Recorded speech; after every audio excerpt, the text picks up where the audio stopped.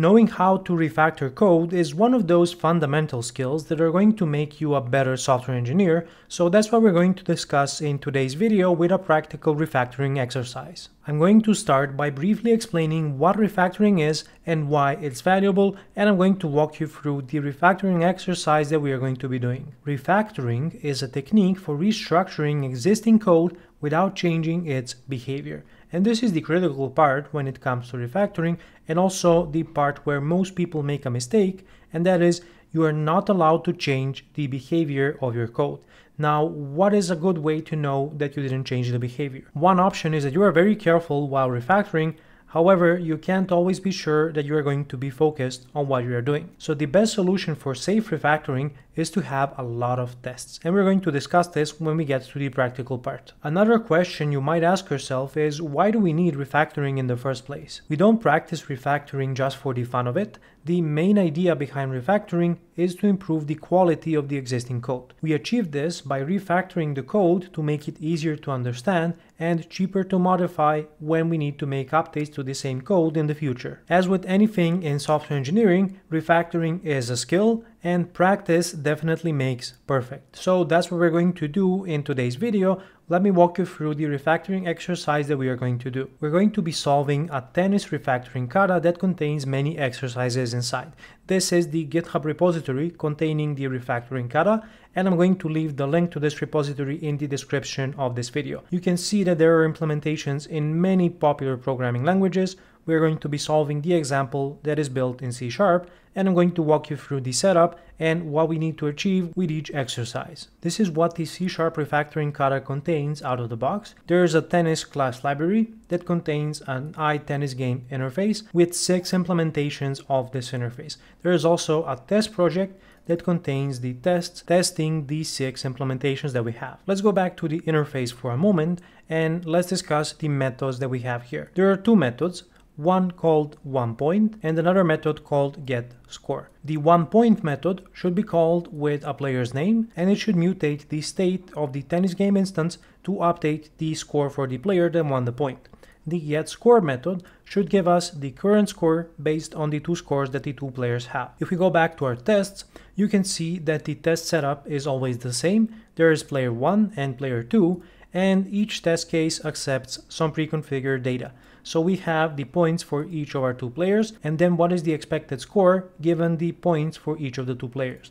This is checked with the check all scores method. So let me walk you through what we have here. And what this method is going to do is it's going to play out the game by assigning points to each of the players, and finally is going to determine if the expected score is equal to the score returned by the game instance. There is also the test data generator class, which contains many test cases that we can use to test our game implementations. And if you aren't familiar with tennis, there is a very peculiar scoring system where the scores are denoted with 0, 15, 30, and then 40. The score of 0 is called love. Then you have 15, 30, 40. If we run into a situation that 2 players have the score of 40, we call that a deuce. At this point, the next player to win a point is going to gain the advantage. So we call this advantage either player 1 or player 2. And to win, you need to reach 40 before your opponent does, or if it comes to a deuce, then you need to win 2 more points than your opponent. So you can see that the test data generator contains many test cases based on the player's scores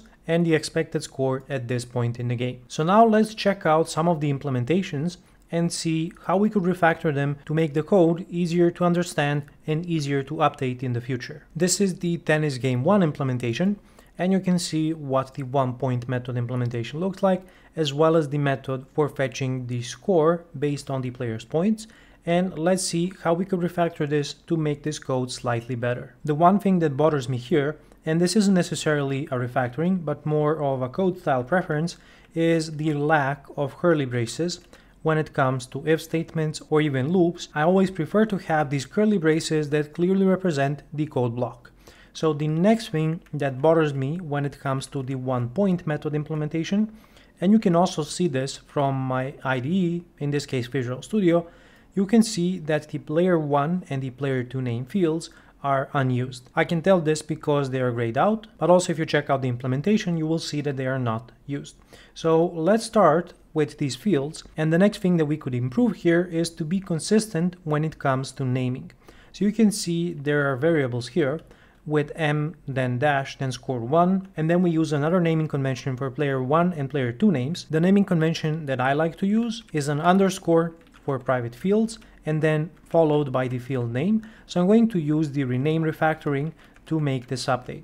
And then let's add the underscores here. And notice that I'm using the refactoring so that it updates any references inside of my class. I also don't like using redundant code, so I'm going to get rid of the this keyword because it's not required in the constructor. And then the next thing that we could do is to make the onPoint method not use a hard-coded name for player 1.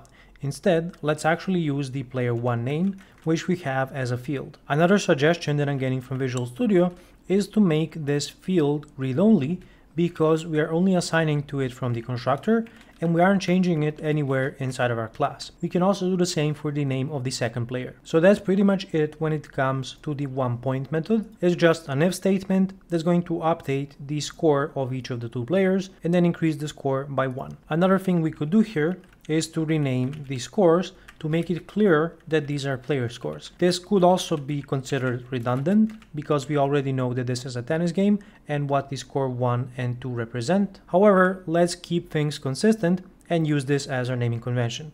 And then let's scroll down to the getScore method and see what we can improve here. Another thing that I can see immediately is that the tempScore method is declared at the top of this function, but it's only used down here. So what I can do is move the definition of this variable close to where it's used so that it doesn't clutter my code.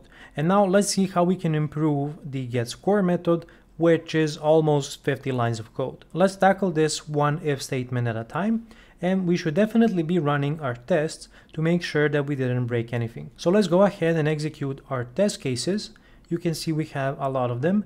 I'm going to run all of the test cases for all of the implementations, and we're going to make sure that all of our tests are passing. So at this point, it is safe to proceed and update and refactor the getScore method, and we're going to be using our tests to keep us safe from not introducing any unwanted changes. The first if statement here is handling the situation when the two players have the same score. So in that case, it's going to return either love all, 15 all, 30 all, or deuce, depending on the current number of points. So one thing we could do here is to refactor this into a switch expression just to make this a little bit more concise. So I'm going to do that through Visual Studio. The shortcut for this is Control and dot, and then you can just execute the convert to switch statement command. And this is what we are going to get. We went from some 15 lines of code into something like 6 lines of code, which is already an improvement. And then the next thing we could do is take a look at how we are using the score variable. And you can see that we are assigning to the score so that we can return it from the bottom of this method. So why would we have to wait to go through all of this code? We won't be executing it, but we have to read it in order to return the score. So what we could do is to just immediately return the result of this switch expression. And what that's going to do is make the else statement here redundant, which means we can clean it up. So let's go ahead and remove that. And we are only left with an if statement here, checking the first condition. And then from here, we have a few options. We could introduce a variable to give this condition a descriptive name. We would call it isTie.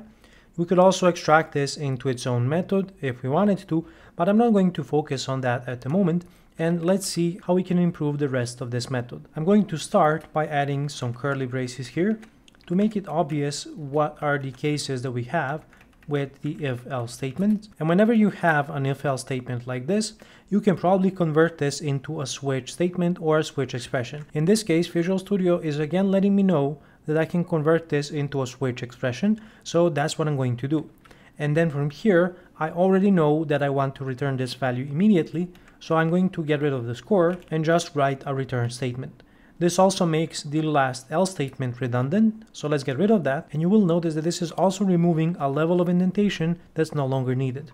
let's move the score below to move it closer to where it's used, and then let's discuss what we have in this second statement. What we are checking here is if the two players have 4 or more points. In this case, we ran into a deuce, and the players need to win 2 points more than the opponent in order to win the game. Instead of a meaningless name like minus result, you could rename this to score difference, and then depending on which player has the advantage, we are going to return a different value. So if the player 1 has more points, the score difference is going to be positive, and if it's equal to 1, we're going to return advantage player 1. If it's minus 1, then there is an advantage for the second player. If the score is greater than or equal to 2, then this is a win for player 1, and the only remaining option is that we have a win for player 2, because we already handled the case when the two scores are equal. A few more things we could improve, and this also goes for the first switch expression here, is to introduce some constants for these numeric values because they don't convey any meaning. We need to have internal knowledge of how our scoring system works in order to understand what 2 means, what is minus 1 here, and so on. I'm not going to be doing this, but I'm leaving this as a remark for you when you're practicing this refactoring kata. And then let's go into our last block of code here. So what is going on here? It's a bit difficult to decipher, so let's add some curly braces. They are already here, but they're just indented on one line. And then let's try to figure out what is going on here. We have this variable that's holding the temporary score, and you can see that we are assigning this to either the score of the first player or the score of the second player. And then this loop is set up so that it's going to run only for 2 iterations. So this is interesting. In the first iteration, we're going to assign the temp score to player 1. And in the second iteration, we're going to update the score with a dash and then assign the temp score to player 2. And the use for temp score is this switch statement here that's going to append either love, 15, 30, or 40 to the current score, and this value is based on the score of the two players. So essentially, what we are trying to do here is get a score like love 40, for example, and the appropriate number of points for this would be 0, 2, 3. So what we can do here is to move some of this code outside of the for loop. For example, this switch statement here could be moved into its own function. If you right-click this code, you will be able to extract this into a method. And if you're using something like ReSharper, you can have even more refactorings. So let's use the extract method refactoring and move this into its own method. The only argument I want to pass to this method is the temp score, and we're going to rename this after creating this method, but let's first do the refactoring. I'm going to rename this into just player score, and then you can hopefully understand what this method should be doing. So based on the player score, I want to return either love, 15, 30, or 40.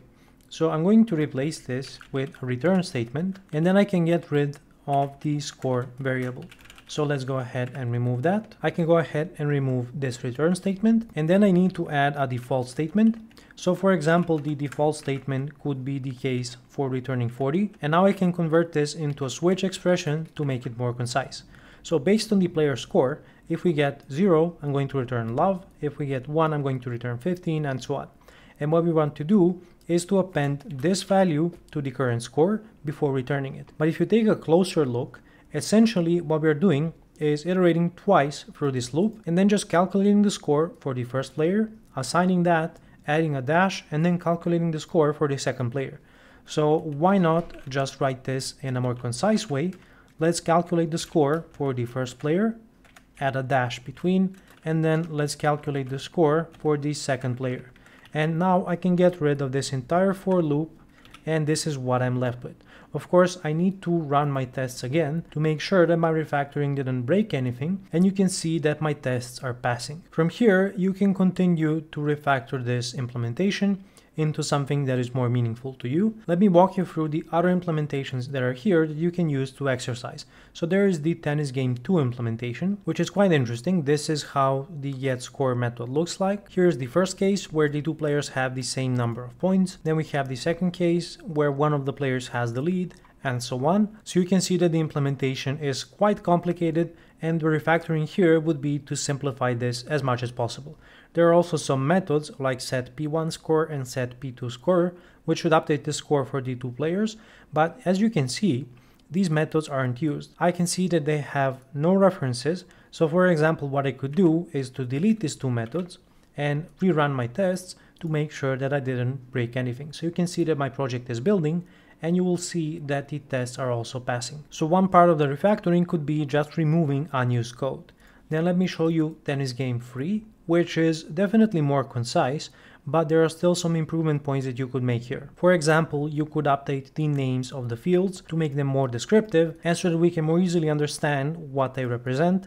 Obviously, P1 and P2 are the points for the first two players, and then we have the player names. In the getScore method, there is this interesting part of code here, where we have an array containing the possible values for a given number of points, and then we access that based on an indexer. So P of 0 would match the score of love, and then we have P of 1 matching 15, and so on. And this one could be very interesting to refactor.